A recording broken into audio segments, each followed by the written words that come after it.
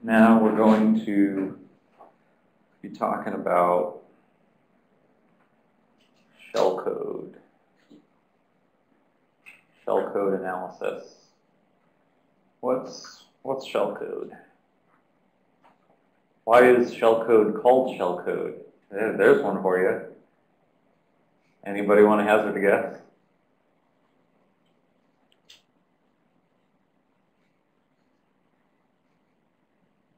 Bin SH. Yeah, Corey, you can't answer any more questions.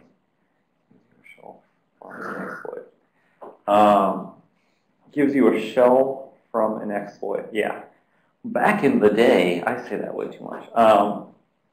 Shellcode used to be about providing a shell to the user. And it still can be that way. Something where you have an exploit that you're going to send against typically a server that's on the internet, server-based exploit rather than client-side. And as soon as you send the exploit, if it's successful, you get that connection back. And so for the author of the for the user of the exploit, when they send that is like immediately when they know if it works or not. And if it works, they get a connection back. They get some access to the box. And that was typically since I'm sending it right away, give me a shell on the box so I can look around and see what's going on. As things have progressed and as exploits have moved towards the client side, the time between when the attacker sends an exploit and when that exploit actually occurs has increased. And so the attacker doesn't know when that's going to happen. So if he has actual shell code in there, as in it will create a shell and attempt to connect it back, if the author or the person sending it isn't sitting at their keyboard right at that moment when the person opens the malicious PDF, then they're going to miss that connection back. So what shellcode originally meant is you actually get a shell connection back, and there are Metasploit modules that will still do that. But what it has come to mean is anything that is used in a exploit for basically that executes on the system, that the exploit will execute on the system, whether it be creating a shell and connecting back to you, or dropping files onto the system and executing those that will then further embed themselves and then connect back.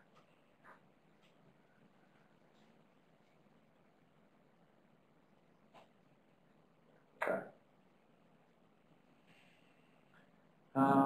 Shellcode. Position independent. So what a shellcode author may not know is where in memory that code is going to end up being loaded. So they will make that code such that it's not depending on where it's loaded in memory. Such as it doesn't have jump 4012 D6. It doesn't jump to a specific memory location. Instead, it'll do relative jumps.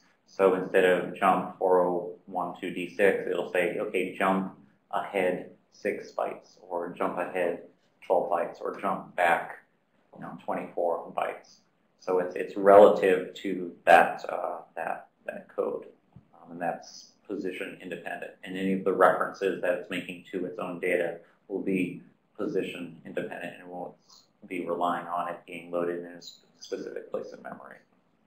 And I'll show you an example of that, what that means. Yep, they're going to have to, if they're wanting to call any kind of API calls, they're going to have to find those API calls either in memory or actually through a set of load library get proc address calls.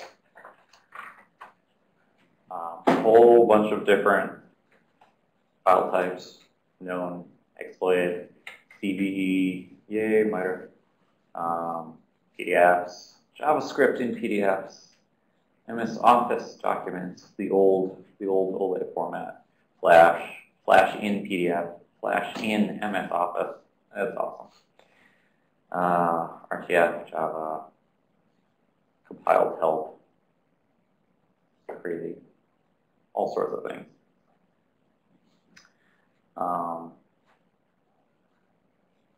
Yeah, so this is just the nesting, like you saw with the Flash embedded in all sorts of stuff.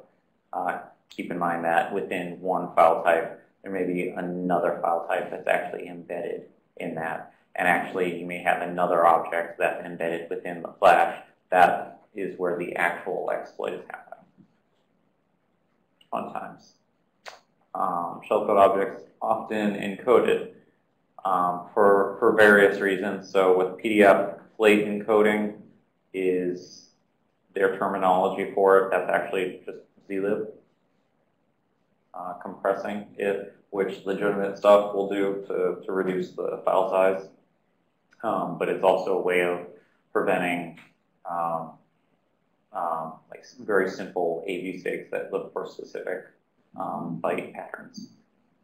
If it doesn't know how to do the decompression, then it's not going to be looking inside of that compressed stream. Shellcode, we talked about that. Downloaders, yeah, downloaders versus droppers. Shellcode that will attempt to, all it does is attempt to download a second stage, like an executable from a specific location, drop it on disk and execute. That's going to be your really small shellcode versus droppers that will also the shellcode piece can be small, but what it does is it actually looks within the file itself or within the memory that it's working within to say, okay, my object that I'm going to drop onto disk is actually already here with me. I don't have to reach out over the internet and get it. And usually that what gets dropped is then encoded, obfuscated somehow, so people can't just look in a PDF and look for an MZ or PD header in there. It's been obfuscated somehow.